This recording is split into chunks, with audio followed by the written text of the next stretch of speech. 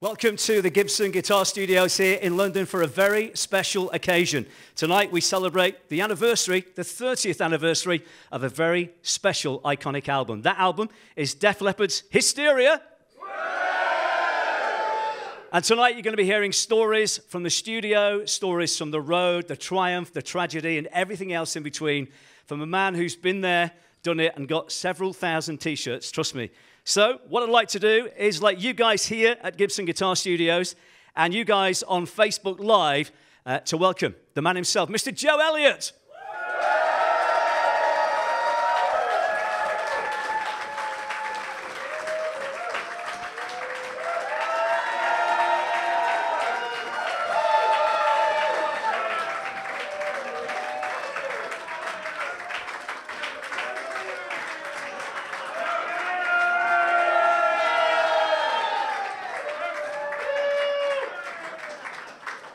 He obviously likes to keep the crowd waiting because, you know, that's what's called milking in the trade.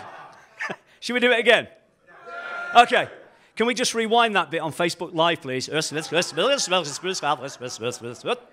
So, here we are at Gibson Guitar Studios in London, and we welcome the legend, Mr. Joe Elliott.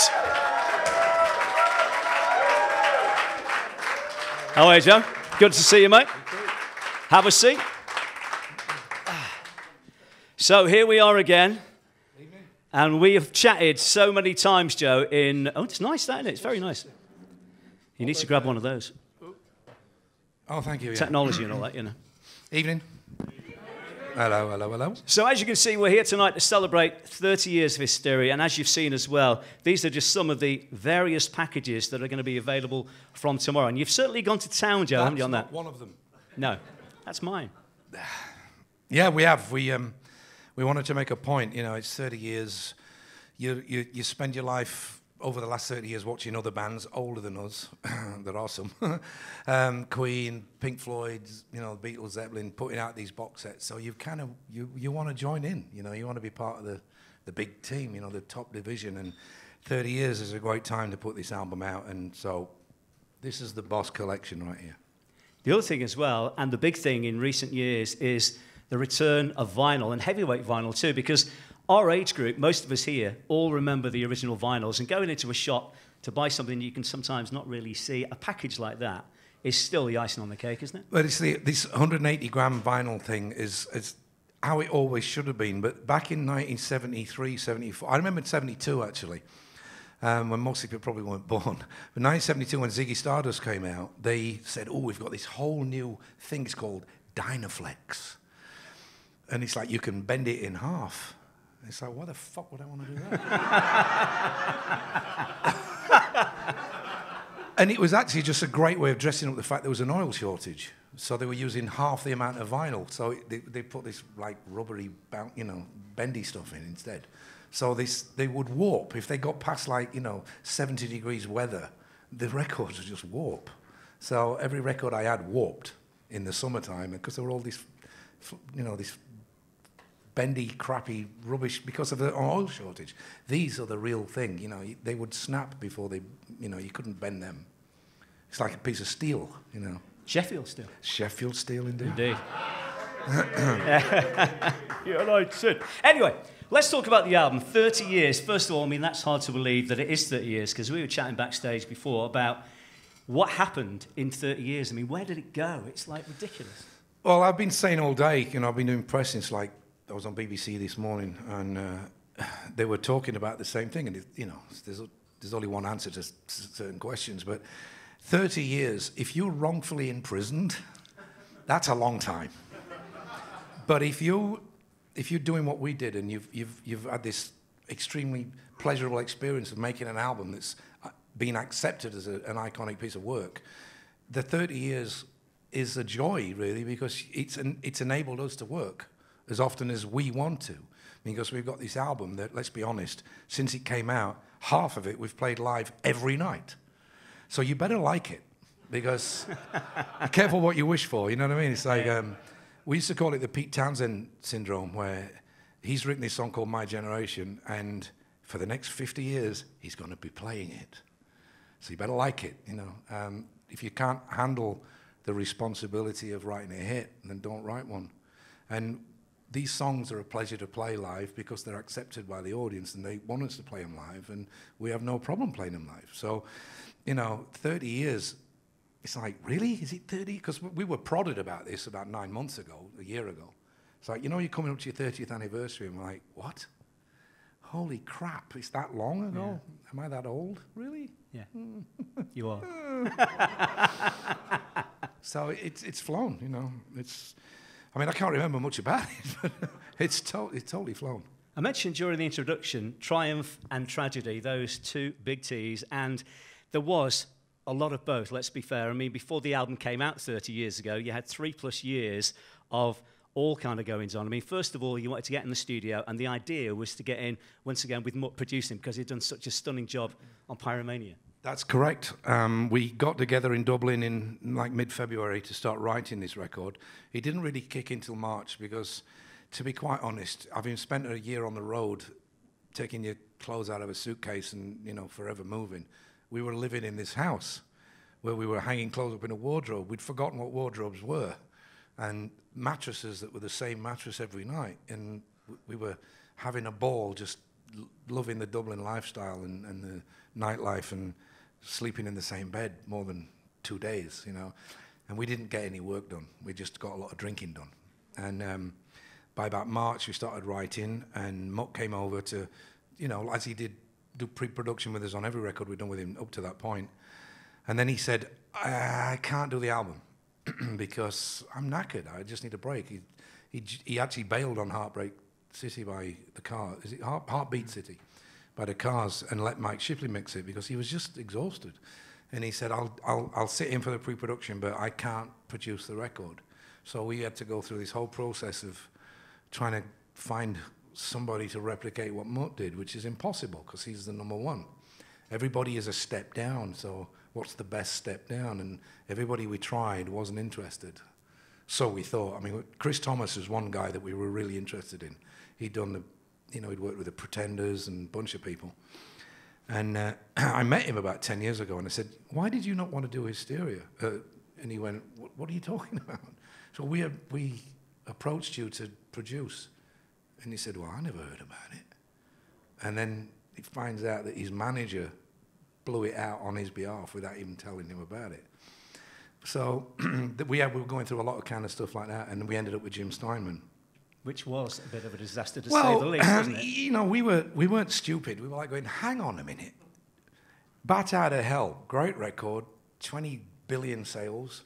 It was produced by Todd Rundgren, not Jim Steinman. He wrote it. So why are we entertaining this guy as a producer? Because he'd done a few Bonnie Tyler songs and Sure and stuff like that. But it was like the suggestion by all these grown-ups. And we went, all right. And even Mutt was like, well, give it a go. So we gave it a go, but it was oil and water. It was never, ever going to work.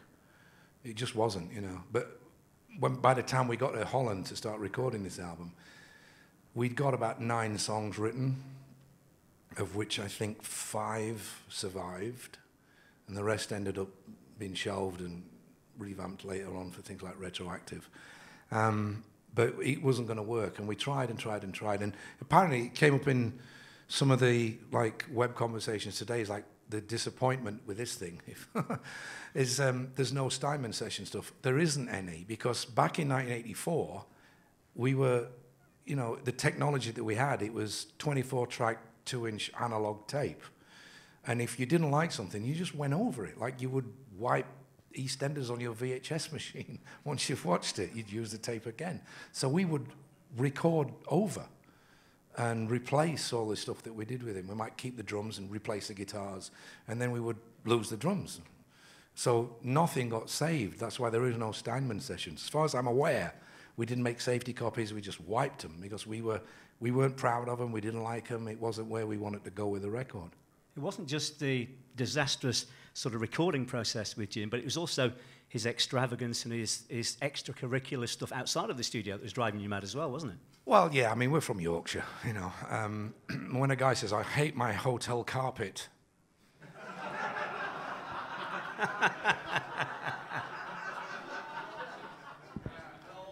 I don't want to get apparently Jim's not very well at the moment, so I don't want to rag on the guy too much, but you can imagine the 5 of us like going, what? I want to change the carpet in my hotel room, I don't like it. Okay, well, then you can do that if you want, but we ain't paying for it. You know, it was stuff like that, and he was working some other Meatloaf record, so he was up all night writing his own stuff and then coming to work with us 6 hours late. And we'd be twiddling our thumbs waiting for this guy to turn up, and he'd walk in like The Walking Dead, you know. And it was a cash cow for him. I think he saw it as like, we'd done 6 million records, the previous album.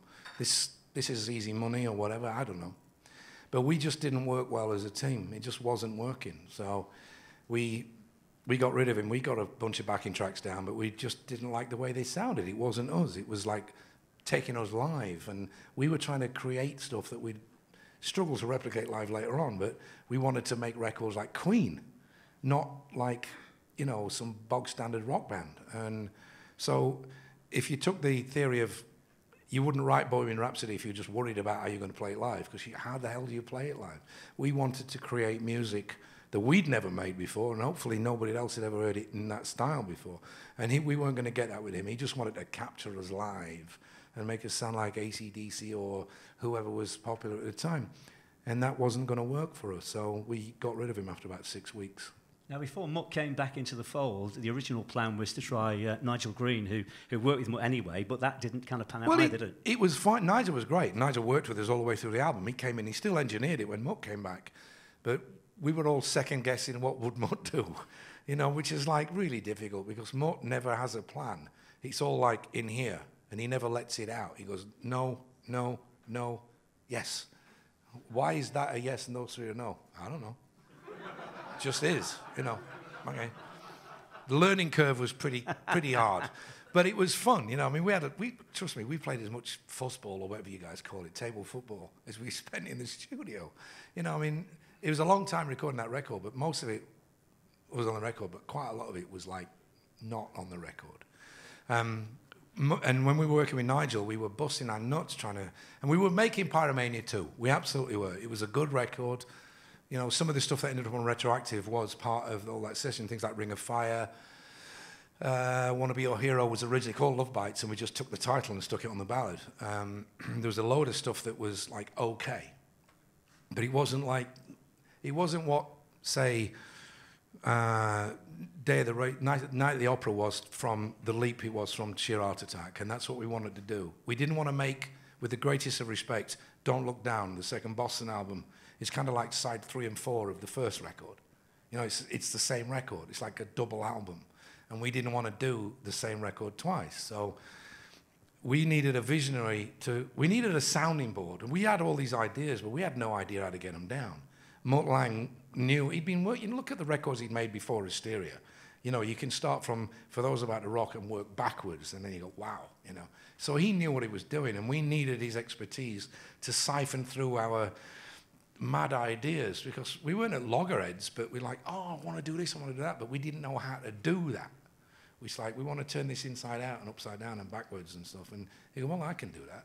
So we had to have his, and when he came back in, we had his vision and his confidence to do that. He really believed in what we were doing, but we needed you know, it's like any football team.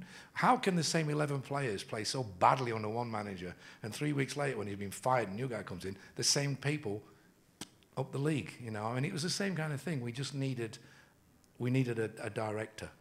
What's a long process, as we said? I mean, 3+ years to record it, and we mentioned the tragedy. When things sort of started going okay in the recording process, then you got New Year's Eve, 1984, that tragic accident with Rick losing the arm. I mean, I know you were telling me on several occasions in the past about when you heard the news. I mean, it was just absolutely devastating for everybody. And how did you react? I mean, when you got that news, I mean, obviously, it's just, wow. How do you deal with it? That was before Mutt came back in. That was a long time before Mutt came back in. So that was right in the middle of all the, how could he get any worse times, you know? It was a great lesson in life for us, really. We were struggling with the record. Then Rick, we took a break at Christmas as everybody went home to do their family thing. And I get the phone call like 1 o'clock in the afternoon. Peter Mensch, are you sat down? No, you better sit down. You know, just through even just watching movies, he's not about to tell you you've won the lottery. And he said, your drummer's had a car crash. And first thing I thought was he's dead. And he said he's lost his arm, which was even worse because I knew what death was and I knew how to deal with it. You know, I knew it would be a process, but I knew what it was. I knew people had died, you know. John Lennon 4 years previously and all that kind of stuff, and grandmas and grandpas and all this shit. But your drummer's lost his arm isn't in the book of rules of how to deal with human nature tragedies and stuff. There is no, say your drummer's lost his arm. There is no book on how you deal with that. So the process of actually going through it in your mind, it just takes a little while for it to sink in. And the first thing you think is like, well, that's his career done. That's him down, it's done. I mean, there's no such thing as a one-armed drummer, is there? You know, we hadn't heard of one at the time. Apparently there's loads of them, but we didn't know at the time. And so you sat there, and I got my parents with me. It's New Year's Eve, or it's New Year's Day, whatever. And my dad just stuck a whiskey in my hand, which didn't last very long. And I'm like, I don't know how to deal with this, you know. And so, of course, it just settles down, and the information is in your head, and it's going around like a whirlwind, really. And, of course, the next thing you do is you jump in a car and leg it up to Sheffield to go see him, but he's kind of in a coma. And he almost lost his other arm, which most people don't know, but he was smashed to bits, you know. But he's a very resilient and stubborn person, which works in his for his benefit most of the time, you know. And he was not going to let this kill him. And he almost died, but he didn't. And then he started to recover. And then, as far as we were concerned, he started hallucinating because he says, "Oh, I can play the drums again." And we're like, righto.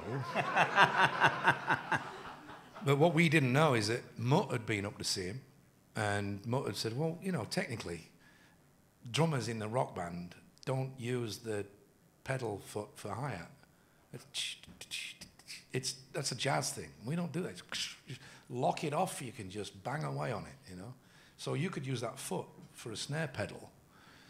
And this obviously made Rick think, and he's got a piece of sponge at the bottom of his bed to help him sit up to eat or whatever. And he starts playing drums on the sponge and this kind of thing.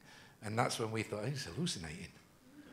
He's having hallucinations. And but anyway, we said, look, here's the deal. You're our brother. You really are, you know, and we haven't got the balls to kick him out of the band anyway.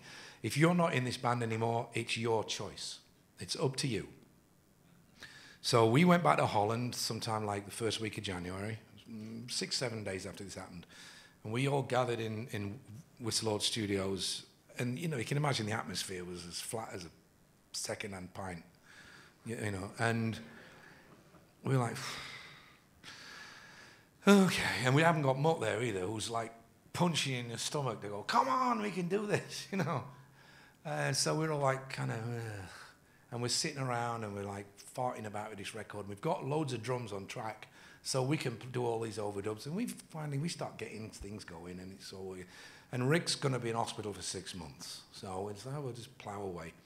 Anyway, 6 weeks, he's out. He checked himself out, bored. And he's 21, and he's recovering pretty quick. So he went home to his mom and dad's place. 2 weeks, he's bored. Next thing, he's in the control room in Holland. Sat there like going, what are you doing? That's crap. And he's dictating from the back of the control room what we should be doing. Like, oh, this is good, you know. He never did this before.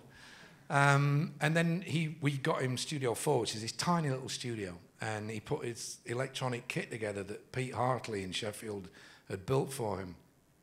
It's the one that was in, if anybody saw pictures from Viva Hysteria in Vegas, we had the kit up in the kind of the, what do you call it, the lobby of the hotel. It was in part of the display.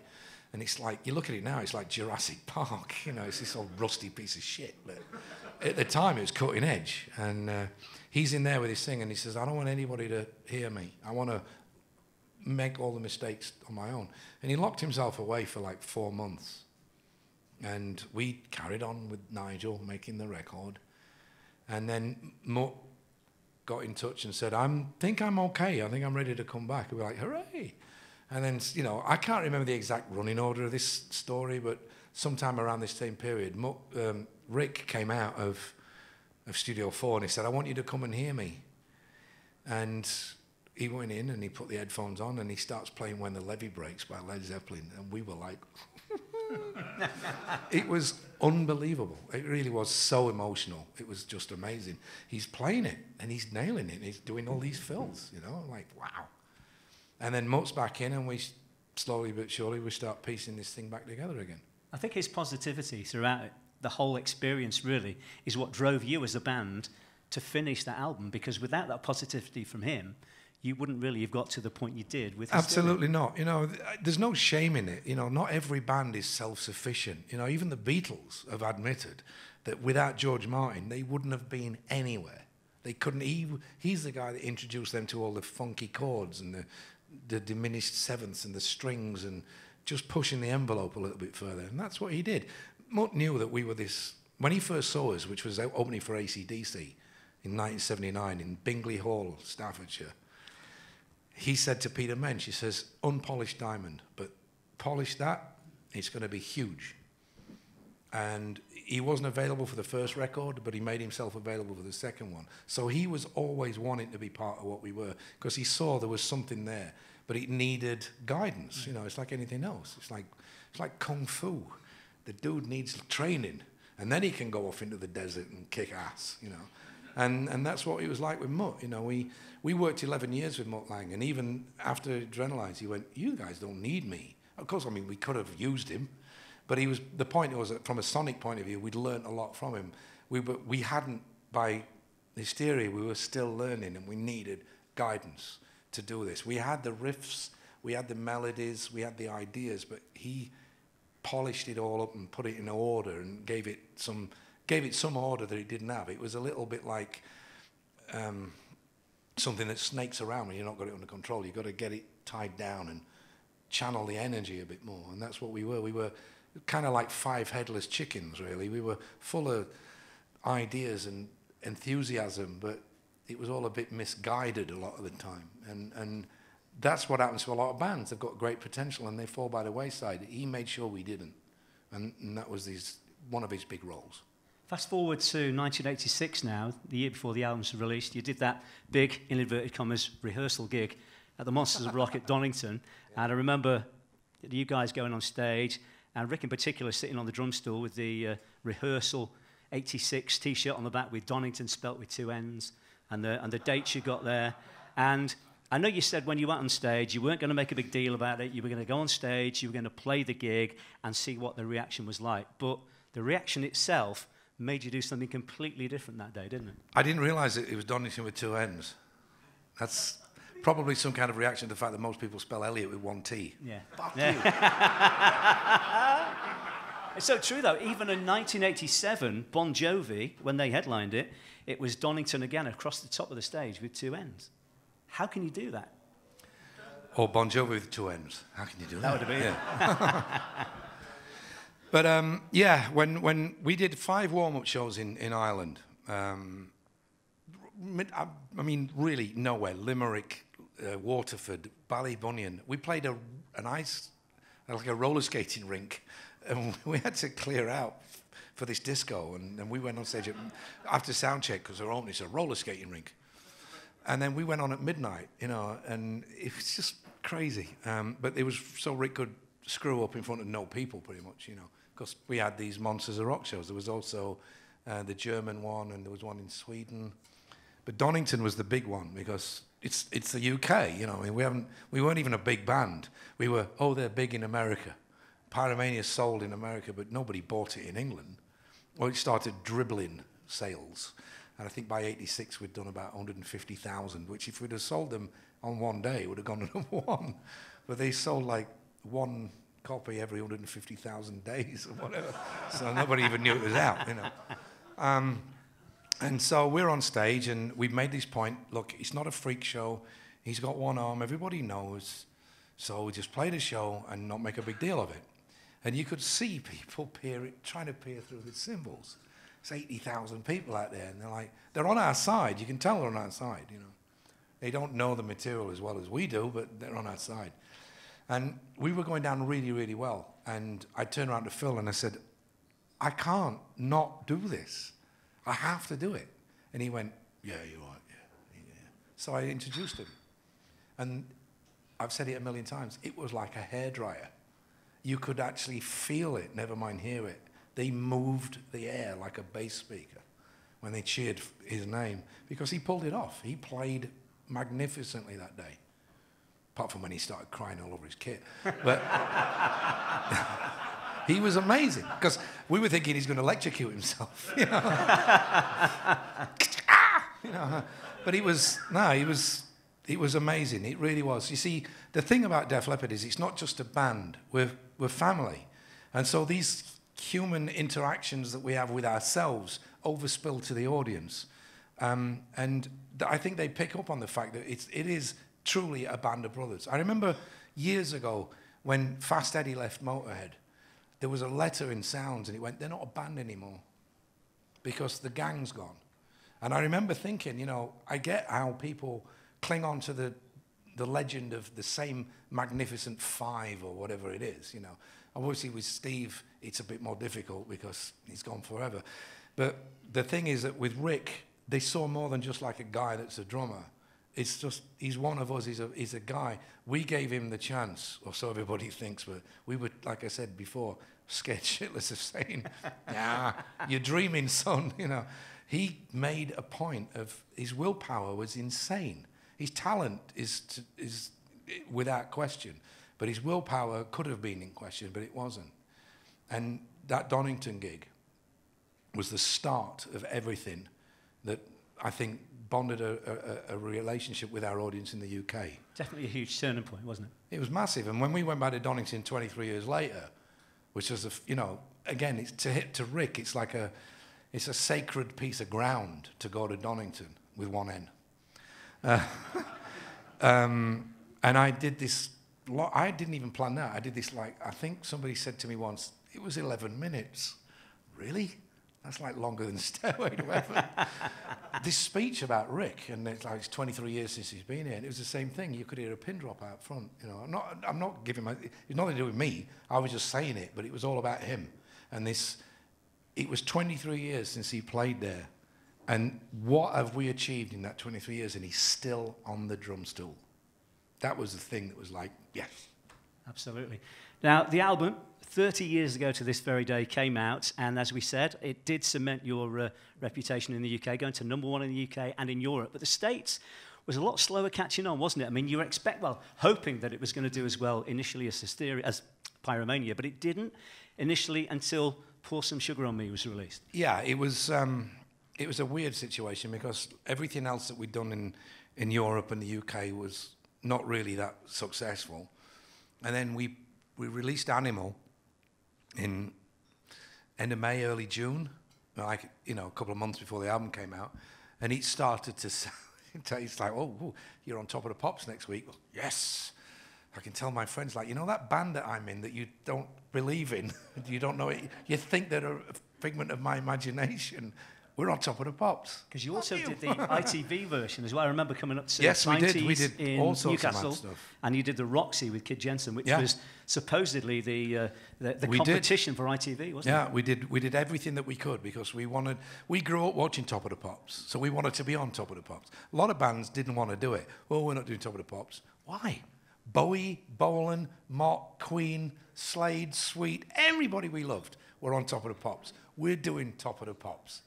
And the song goes up and he goes top 10. And it's like, wow, this is the highest chart position we've ever had. And then he goes in, I think it peaked at number 6 or something like that. It's a legitimate hit, It's up there with your Radar Loves and all these songs that we grew up listening to as kids, Argent and Mott and Sparks and whoever. And of course, then the album comes out and we get the call and it's gone in straight into #1. And we're like, wow, 10 years after we formed, which is longer than the Beatles were together. We had our first hit in the UK. But in America, it took 49 weeks to hit the #1 spot. And in fairness to it, it was a slow burn. You know, it went in the top 10, and it never left the top 10 for 6 months. And then it dropped out, and we all went, uh-oh. Went down to 12 or something like that. And then the next week, it went back in. And then from that moment onwards, it just started weaving its way up to the top. And the whole summer of '88 was amazing, because it was either us, Van Halen, or Guns N' Roses. And we were all swapping out. You're number 2 this week. Why? Because Guns N' Roses have got number 1. And the next week, we go to number 1. And you imagine, like, Axl's going. And then it's Van Halen, you know. And we spent 6 weeks at number 1 over about a 12-week period. It was just a fantastic summer of rock. You know, it was, I think there was a couple other albums that might have popped in and out there. But generally speaking, we ruled, us, GNR and Van Halen. It was a fantastic time, but it took 49 weeks, slow burn, you know. And the power of the audience as well, because so many people, as the story goes, when they'd heard it in the likes of the big strip joints in the States, they'd heard it, they want to hear Pour Some Sugar on Me on the radio. It got requested, it got played, it got released as a single, and that really, again, was the catalyst for it to go boom. It didn't hurt. Yeah. We put Sugar out to what they call rock radio, which is more hardcore than top 40, and it didn't really do anything. So we were just touring and just, okay, well, you know, you do what you do, and the song didn't really take at rock radio. But then gentlemen's clubs, let's call them, some of the clientele were requesting the song, and the dancers were requesting the song, and they were dancing to it, and they were getting paid a lot of money for this song. And they would start asking the radio to play it so it would become more popular. And it was like a forest fire started in Florida and went whoosh, all the way across the States in about 8 weeks. And top 40 started playing it, who wouldn't touch it 6 months earlier. And all of a sudden it starts going up the charts. And I think it got to number 2, maybe, I don't know. The only number 1 we ever had was Love Bites. So, but it wasn't the fact, the chart position was irrelevant. It's what it did to the album, because the album was doing okay. Funny thing is that we were touring America from August '87 till about April '88, and the album did okay. And then we left to come to Europe, and then the album went up. We're like, is it something I said? And we came back after like the European tour, because the album, again, was the first big album in Europe for us. In England, it was huge. We were doing the NEC in Wembley, and you know all these great gigs in Europe. And we broke ABBA's attendance record in Oslo. You know, I mean, it was amazing. And we come back to the States, and like when we left the States, the album had sold 3.5 million, and when we came back, it was at 5. We were only gone for about 8 weeks, and then it just kept going. And by the time the tour finished, it was at 10. I mean, it was. Yeah, I mean, it doesn't make any sense these days, because other than Adele or Taylor Swift, nobody sells like that. But there was a bunch of people. So, I mean, GNR did it, Van Halen did it, Michael Jackson did it. It was commonplace in the 80s, but it's gone now. You're in a very elite few as well. I mean, people talk about gold albums, silver albums, platinum. You're in the very elite category that the album went diamond, which a lot of people probably haven't even heard of. Neither had we. There was an award ceremony in New York. In fact, I think it's the only time they've ever done it, because it was a one-off, you know. All the people that sold 10 million records ever were all invited to this do in New York. So there was ZZ Top for Eliminator, us, GNR, Journey for, I think, maybe Escape, U2. I mean, just some brilliant records. Hotel California, Rumours, Sgt. Pepper, you know. There was no Rolling Stones. We couldn't get our head around that. The Rolling Stones have never had an album sell 5 million, apparently. Never mind 10. We're like, ha ha ha. Little old us of Sheffield, you know.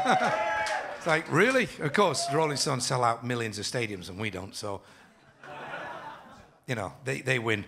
But it was an amazing thing, you know, and you get this long kind of crystal pole with a fake diamond on the top, which is beautiful until Rory Collin breaks Phil's, smashes it to 1 million pieces, and he's like, damn. So he's only got the bass now, which is not as impressive as mine, I must say. It's like when you're playing at Wembley and you drop part of the FA Cup, the bass, and you just go, or you're the one that gets the lid. Or you pick up the Stanley Cup upside down like I did and get death threats, which is... And then you have to remind everybody that hockey is a game played by girls in the UK. You know what I mean? That was my only defence for doing that. They never let me see the award before we saw it. It's like upside down. And then I find out, one, it was made in Sheffield, and two, it was that way up for the first 16 years. So I was just paying homage to tradition. Ladies and gentlemen, put your hands together so far for Joe Elliott telling us the story of the making of Hysteria here tonight at the Gibson Guitar Studios. Obviously, there's lots more that will come out over the years. On the 60th anniversary, maybe, you never know, it'll all come out. But what we have for you now, Joe, is 1,000,001 questions. We've had a competition running at planetrock.com for listeners to join us tonight. Quite a few are here yet. Invited guests only, and also quite a few questions from your fan club. I can't see a thing. I know, it's like, yeah. There's people out there. Yeah, there is. So we're going to ask the questions on your behalf, so thanks for submitting them, and I hope, Joe, that they are not too, shall we say, personal. I don't care. I know you don't. Ask whatever you want. So, let's fire in. Neville Turner with the first question. He says, the end result, Hysteria, was spectacular, but if you'd known at the very beginning just how torturous Hysteria would be to actually record, would you have done a runner? No, I would still be doing it now. If I knew, you know, if I had that kind of godlike quality to know what I was going to sound like when it's finished, it wouldn't have bothered me if it took 20 years to make. We could have bailed at any time and just done another High and Dry or another Pyromania and been, like, with the greatest respect to any rock band out there, another record that sounded like the one they did before. We may have done it since and been guilty of that ourselves, but by then, it's album 4, and we're judging ourselves against people like Queen. They've done Queen 1 and Queen 2, which were kind of similar, and then they've done Sheer Heart Attack, which is out there, and then they did Night at the Opera, which is like, wow, where have you come from with this, you know? First single, Bohemian Rhapsody, are you kidding me? You know, we wanted to do that kind of leap of faith, if you like, so no, would never have bailed, absolutely not. Okay, Rebecca Schumann says, why do you think Hysteria was such a pioneering album? Well, when you're making these records, you don't realize what life and legs they're going to have. We've never made an album ever before or since. Well, maybe On Through the Night. We've never made an album before or since where we haven't put the same amount of effort in. It's just that, does it catch the public's imagination the same way? Of course, some albums don't. Pink Floyd. Most people, if you say, name an album, if you put a gun to their head, they'll just go Dark Side of the Moon. There's way more to Pink Floyd than Dark Side of the Moon. But that's the one they would say. You say Fleetwood Mac, they'll go Rumours. You say Eagles, you say Hotel California. Guns N' Roses, they'll go Appetite for Destruction. You know, U2, Joshua Tree, boom. That's the way it is. There's one record that defines, in a lot of people's eyes, you know, their career, you know. Why? I don't know. Maybe because we learned a long time ago that it's more perspiration than inspiration. You can have, the inspiration is easy. You just wake up one day and you go, I've got this idea. And it's how it's taken by the other guys in the band to be brought to fruition, and then how it's taken by the audience once it's delivered to them and say, do you like what we've done? That part of it is out of our control. I think that we just managed to put 12 songs together that some of caught the imagination of a lot of people at a certain age, and they've hung on to it and they've embraced it. A couple of questions now from people watching on Facebook Live. Thanks for tuning in tonight. L. Hodgetts 46 says, looking back on the recording of Hysteria, is there any song that you would have done differently now looking back on it? There are parts of songs that I listen to and I go, oof, I think we could have done that better. You know, or just the way that they sound, you go, when we do this live, it sounds better than the record. Because when you do something maybe 7,000 times, you find different little ways of going, I wish it sounded like this on the record. Because when you do it on the record, you do it a certain way, and then whoever's in the room, which is basically, say if it's a vocal, it's me and Mutt. If the two of us go, when we're in a good mood, we got out of bed the right side, you go, yeah, that's great. And then it is, and it's great, and it's great forever until you do it a different way, you go, that's actually better. But you'd never finish a record if you thought like that. So, yeah, there's little bits of it where I go, we could have done that better. We could have done that differently. But you can't, once you let it go, it's like opening a birdcage. You just got to let it go. And it is what it is. So you embrace all the kind of imperfections as part of the real thing, Sometimes it not being fantastic is great. I love some people that can't sing. I mean, I really do, or they can't sing in the sense of like David Coverdale, Paul Rodgers. You hear people like Gary Alton from the Heavy Metal Kids, or Ian Hunter, or Bob Dylan. They're not really singers, but they can write great songs and they portray the lyric. And that's way more important than being perfection. I don't even know what perfection is. It's not my thing. Enthusiasm is way more important. And we caught the enthusiasm with that record. Absolutely. Josh Cherry, who's also watching on Facebook Live at the moment, says, for recent tours, what is Def Leppard's process in choosing the songs and order for your tour set list? Well, in recent tours, it would be, if we've got some new music out, playing some new stuff. Because new song. And they're all going, I don't know this. Just play Sugar and get on with it. Well, yeah. Elton John, brilliant. Elton John does a TV show or a radio broadcast for BBC, and he says the immortal phrase, now here's the one thing you don't want me to say tonight. Here's a song from my new album. It's a constant battle, The last, say, 18 months, we've been focusing on promoting Def Leppard, the album that came out at the end of 2015. So we've been playing what we consider 3 important songs off there, which is Let's Go, Dangerous and Man Enough. And we'd love to play more, but we don't have time because there are so many more songs in our back catalogue that we owe it to ourselves and our audience to play, and we're not stupid. I know people in bands who go, I've got this one hit, I'm not playing it. And we're looking and go, what the fuck is wrong with you? It's the only song anybody knows. Why would you not play it? I'm bored. You can't, then don't write it. It's like, that's the one song we all want to hear. I saw the Trogs once in Twickenham. They played a 40-minute set. They opened with Wild Thing, they ended with it, and they encored with it. They're only on stage for 40 minutes. Got to be done. But, we get the responsibility of the song. So when people come to see us live, they ain't coming to be educated. They get educated listening to the record. You come to the live, especially if a legacy band, you come to enjoy the experience. I go and see McCartney, and I want Eleanor Rigby and Live and Let Die and Band on the Run and 8 Days a Week and Let It Be. That's what I want. I've heard them a million times, but I want to experience them, his mouth to my ears in the same room, live. The same with the Rolling Stones, the same with any band that's been around. It doesn't matter if it's Iron Maiden or U2 or Duran Duran, it doesn't matter who it is. I want to hear what I know. And I will indulge you a new song every 20 minutes. I don't have a problem with that. And I have to think that's how our audience think too. So if we open with a new song, the ones that don't care are still in the toilets.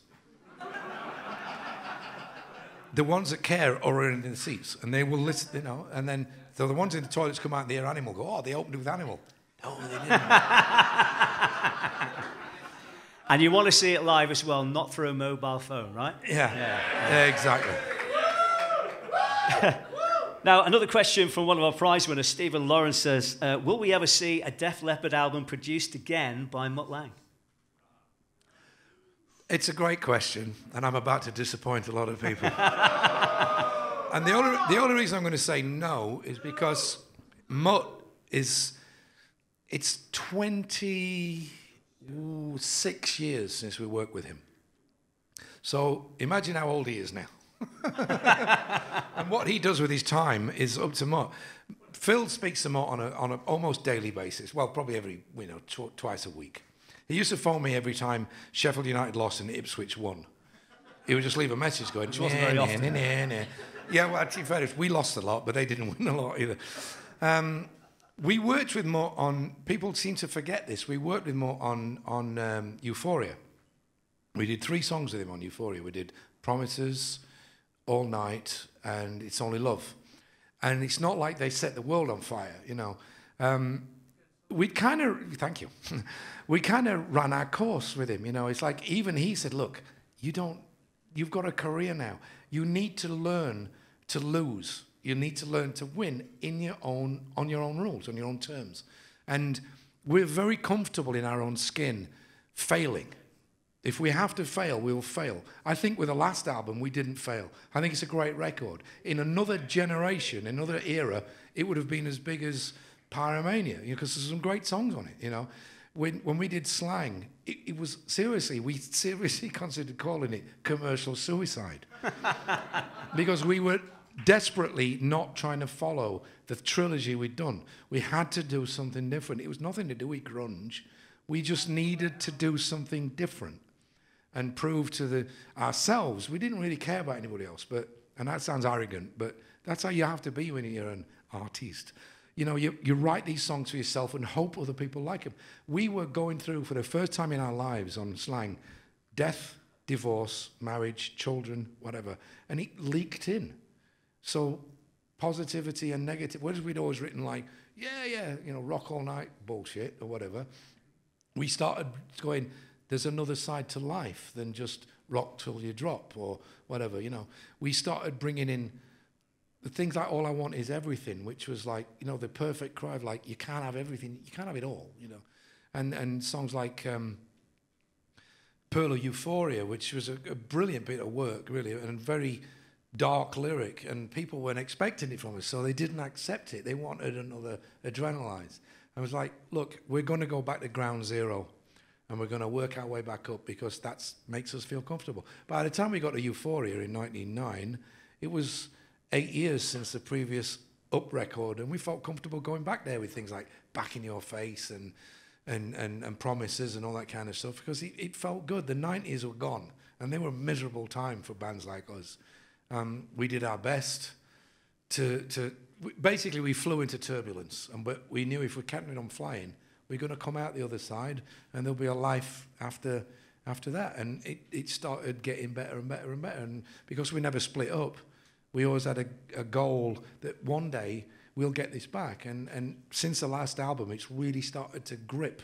People are starting to take more notice of the band, accept us for what we are, and realise that there's some great songs on that last record that are up there with anything we've ever done.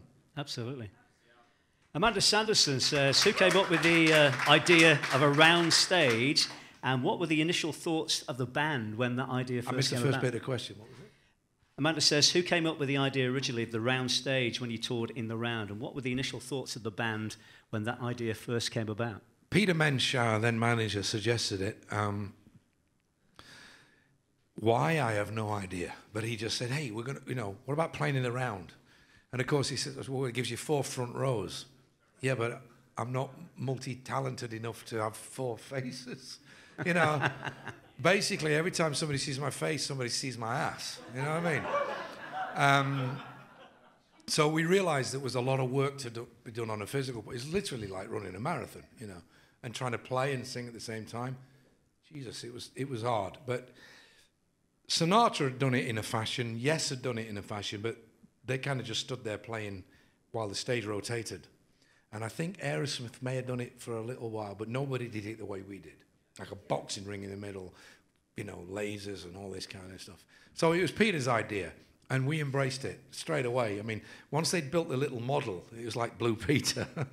It was like sticky back plastic version of the stage, We're like, okay, so there's 4 little holes down each side, so we can all disappear and towel off, and then Rick's in the middle. How does he get out the trap door?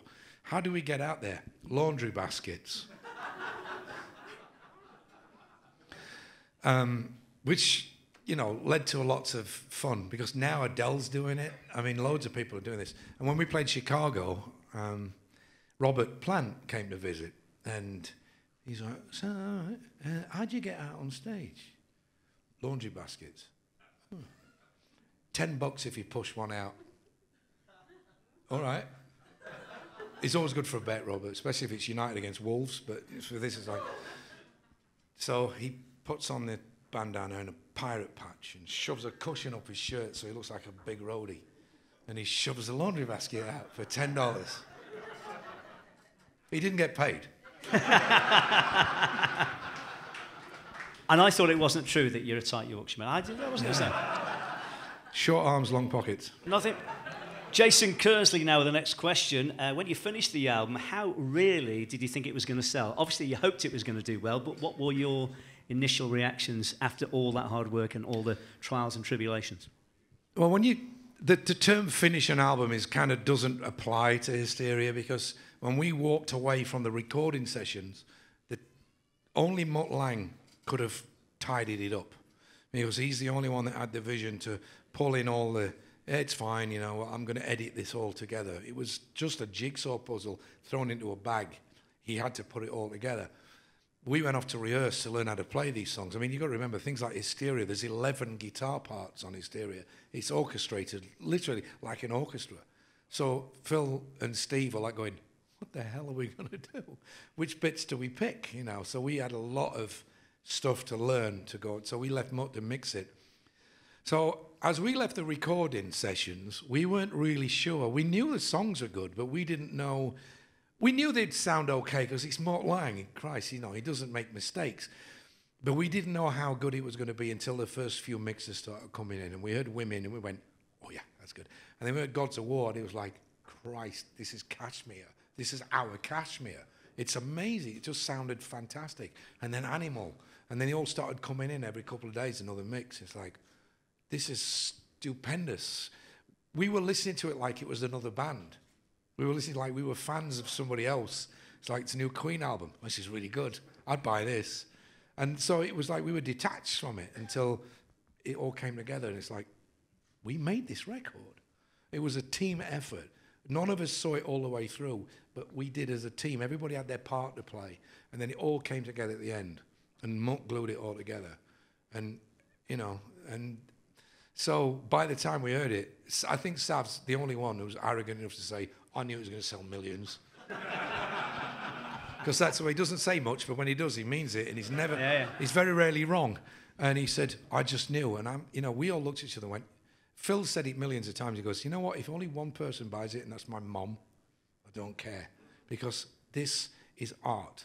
I'm going to hang it on my wall because it's a brilliant piece of work. But luckily, you know, 20-something million people agreed with it. So. Brilliant. Another couple of questions from the fan club now on Facebook Live. Chris Preston. Hi, Chris. He says, Hysteria, such a masterpiece, favourite album of all time. Still one of the only records I'll put on and listen from start to finish in track order. 7 singles, let's not forget, released from the album. But if there were to be an 8th single, which track would you have gone with? Easy. Because we actually said, oh no, please, not another one. Which is, I mean, how ridiculous is that now? It's like you're thinking back, like, did we really say that? Oh yeah, Love and Affection. That would have been single, that would have been the 8th single. I mean, I don't consider Women a single because they went to rock radio and it just died a death. Got to number 80, nobody played it. This is crap. You know, because it was like the lead-off single from a band that hadn't been around for 4.5 years. It's like, what he said, it wasn't the boom that Animal was in the UK. In America, it was like, And then it becomes the 2nd single in America, so it doesn't have the same impact because it's kind of already out on an album. It's in the top 10. But, you know, these singles were coming out and they were doing okay. They were doing really well. They were all going to number 1. A couple we had one number 1, a couple of 2s, a couple of 3s, and mostly top 10 and top 20 or whatever. But we were going to go with Love and Affection, but we were already off the road in the studio trying to come up with what was going to be the next album. And we're like, oh, really? So we just said, just shut it down. Let's move on, you know. And move on you did. Alan Connolly, who's also watching on Facebook Live at the moment, says, Joe, what is the chance of a Hysteria 30 tour next year? In the round, in your face, full stage, in the middle, opening of stage fright, curtain falling down.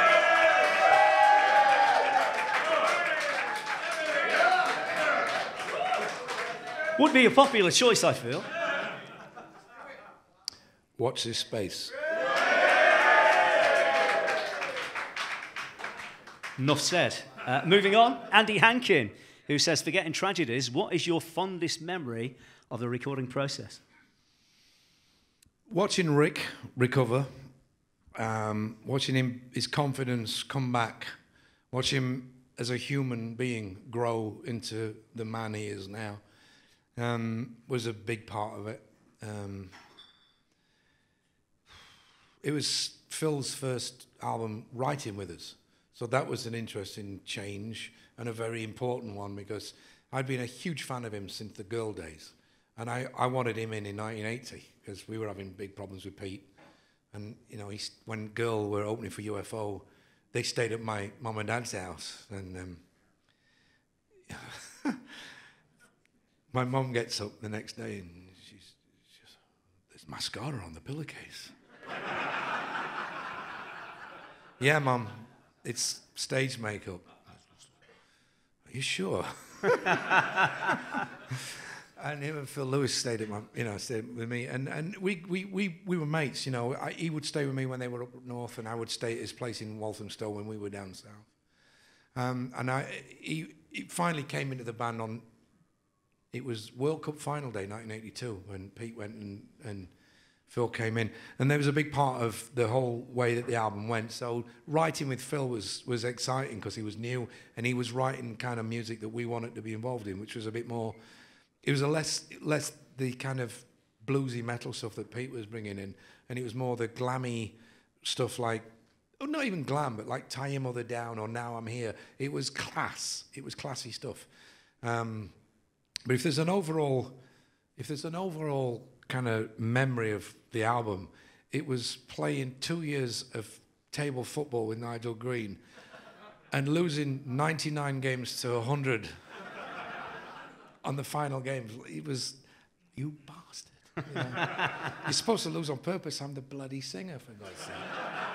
And it didn't happen. We did have a lot of fun. You know, everybody documents negativity because it's great to watch. Documentaries on detectives that don't solve cases. You know, cheer when you rescue the kitten from the tree. It's the end story in the news. There's a lot of negativity around Hysteria, but there was a lot of fun. You know, when we were recording, when we were doing like Rocket, I went to Amsterdam, which was about 40 minutes away from the studio, just to go and hang out and just do things because they were doing guitars. And I came back 3 hours later and they went, oh, wait, look at this. And we chopped this whole middle section into it that wasn't there when I left at 10 a.m. I came back at 1:30 in the afternoon or whatever, and I hear that whole middle section, which was like a 21st century version of the middle section, A Whole Lot of Love, which was basically Bonham's hi-hat going like this and Robert making orgasm sounds. We'd cut this whole thing together, and it was all these slowed down vocals because there was all this technology in the studio. It was the excitement of seeing all these toys. And I've seen documentaries since on Sgt. Pepper and stuff like that where you hear either Paul or John going, Joe, what does that button do? And I'm like, see what happens. You push it, now the studio explodes, or something goes weird and it sounds like seagulls, you know. And we were doing that a lot on that record. And when we got it right, we knew it's like, we've just killed it. This is mind-blowing. And nobody else would dare do this. Nobody in rock. Frankie Goes to Hollywood were doing it. Pet Shop Boys were doing it. Human League were doing it. And nobody in rock was doing it. And we were taking all that bravado that was happening in pop music and adding it to rock, which nobody else would do. Most rock bands just want to go in, mic up and play, like it's a recording of them playing live. That's a cop-out to us. It's easy. It's great if it works. And we did, in fairness, we did it on a couple of the stuff on the new record because it's 2015 when we did that. But in 1986, 1985, we were pushing the envelope because it was there to be pushed. It's all kind of settled down a bit now. It's like medicine. We're waiting for the big breakthroughs. We've got the cure for certain things. It's amazing we're how waiting for the big on one. though in 5 years, because I mean Judas Priest, the classic story, British Steel, the actual march on Metal Gods was the cutlery tray from the kitchen. That was the sound effect. I mean, those sound effects didn't exist then. No, but you see, that's what we call found sound. And that's cool because it doesn't exist. You can easily just go to some library and go, cutlery sounds or whatever, and it'll probably be that sampled. Exactly. Do you know what I mean? It's like, so I don't want Judas Priest, I want to make my own up. So, you know, banging garage doors. There's the beginning of a song on Retroactive called Fractured Love, which was actually the first song we wrote for Hysteria, but it got elbowed. There's this kind of marching drum thing, and it's me banging my hands on a flight case, overdubbed 1,000 times to the point where I had to cut my wedding ring off. First marriage, not second, not current marriage.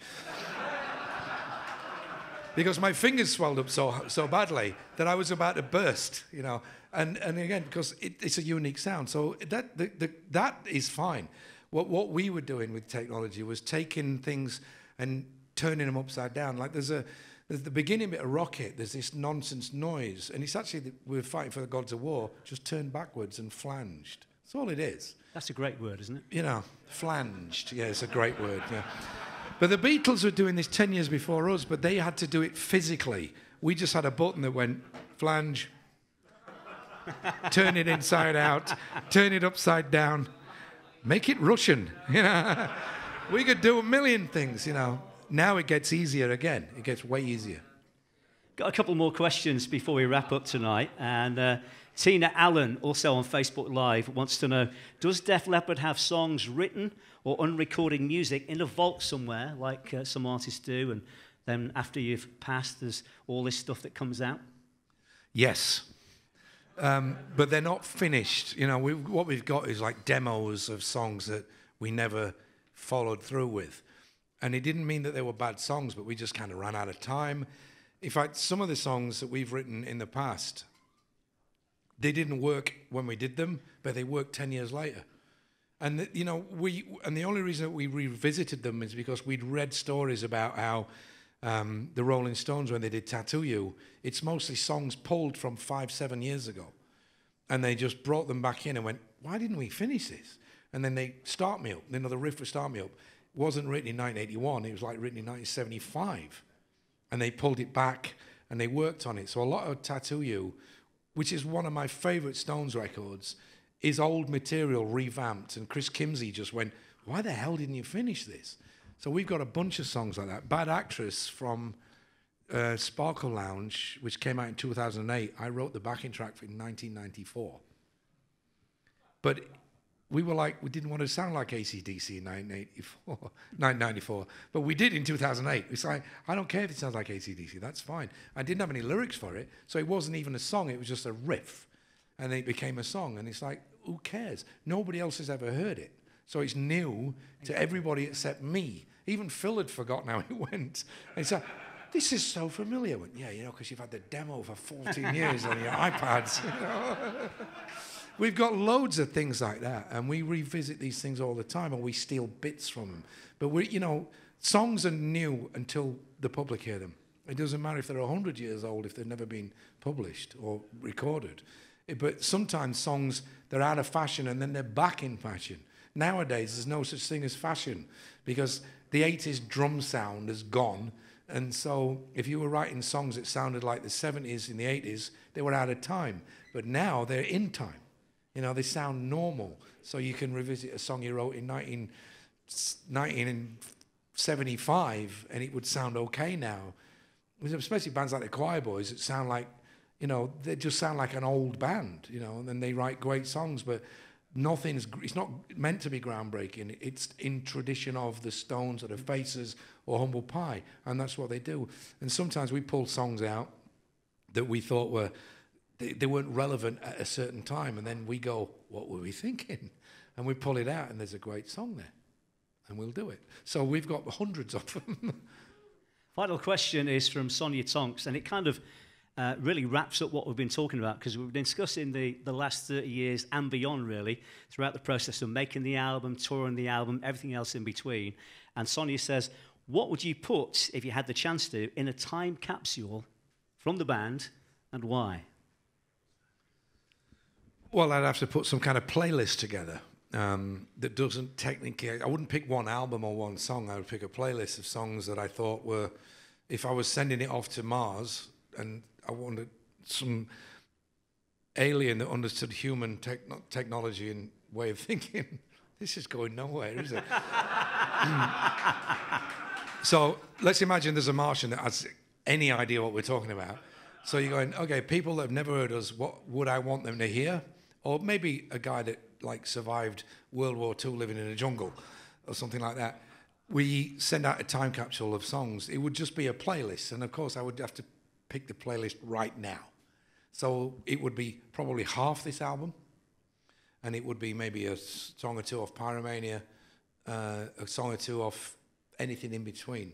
It would be like a 2-hour playlist of our career. And I would pick what I consider my highlights. And I don't know what that would be, but, you know. Yeah. Yeah, well, I mean, you just named two songs there, very vastly different, but they're valid. You know, even Desert Song, which was, again, one of Steve's classic songs from it was written in Dublin about April 84. But by the time we got going on what was to be Hysteria, it just sounded a bit ploddy.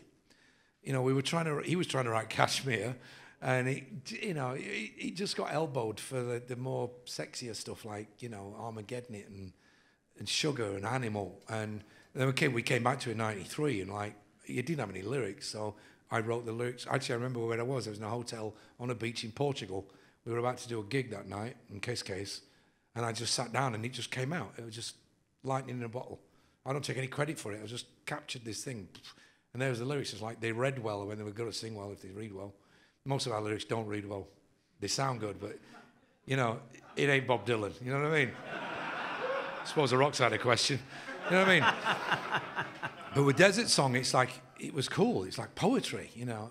But it wouldn't have worked in '84, or '85, '86. It worked in '93. That's a great example of a song that was out of time. But it came into time in '93, you know. So I would just pick whatever my current playlist is, which, to be quite honest, I have no idea what it'd be.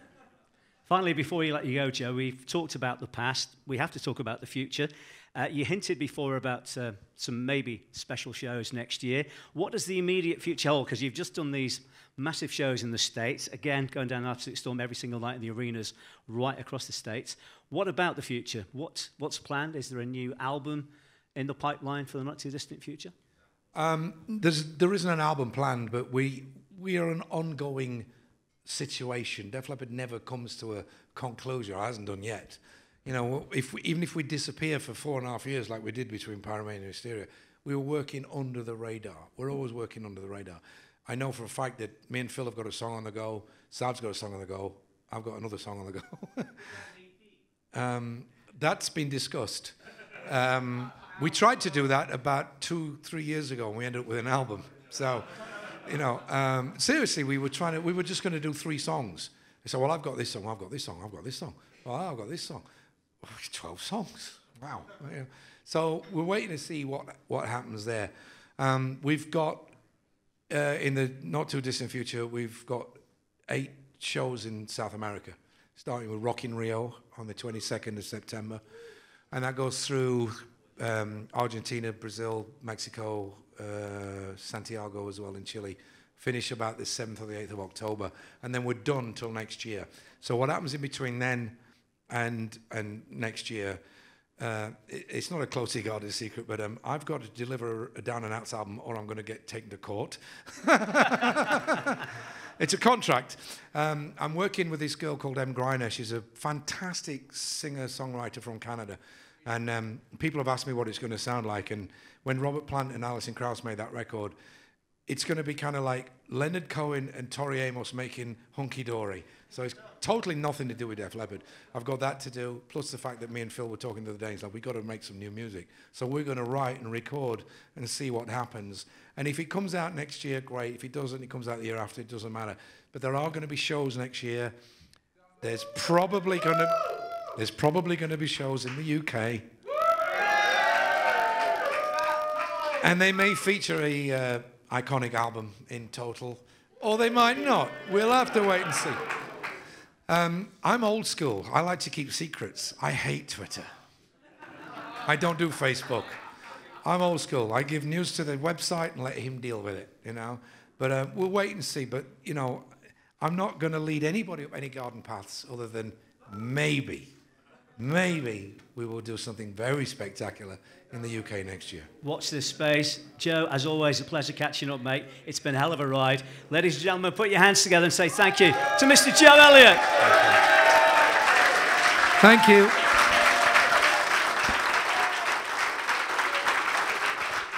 And thanks to you watching on Facebook Live as well. I hope you've enjoyed our insight into an iconic album which comes out in all these various formats tomorrow. Enjoy, get all of them, keep them in your collection, and hopefully we'll see the guys on tour in the UK, as Joe just said, in the not too distant future. Enjoy the rest of your evening, and thanks for joining us.